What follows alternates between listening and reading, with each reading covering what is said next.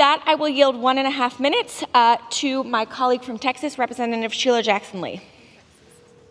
The gentlewoman from Texas is recognized.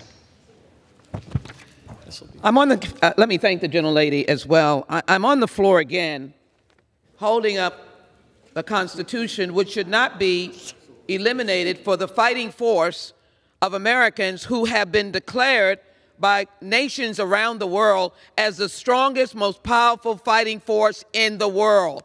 And whatever my friend says on the other side of the aisle, I have no basis for his statistics. No one has undermined the force of the men and women. Let me pay tribute to them. Equal protection of the law says, basically, a health care issue is a health care issue. Trans people have health care issues. Trans children have health care issues. It is an outrage that we should deny Americans who want to die on a battlefield the right to get TRICARE.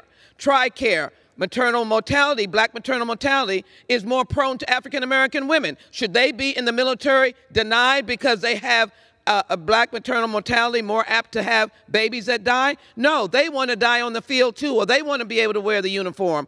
And so I have never been able to understand how you can deny people health care. It is health care. Let me say it again. It is health care. And for trans children, it is more your denial, your denunciation, your contempt, your hatred that drives any to do anything toward themselves. It could be a heterosexual and you've condemned them and they may be prone to suicide. This is not apt to those who happen to be trans. Please, I beg of this floor, do not pass these amendments because the Constitution will be trampled on. Health care, the gentlewoman's time has expired. Is health care.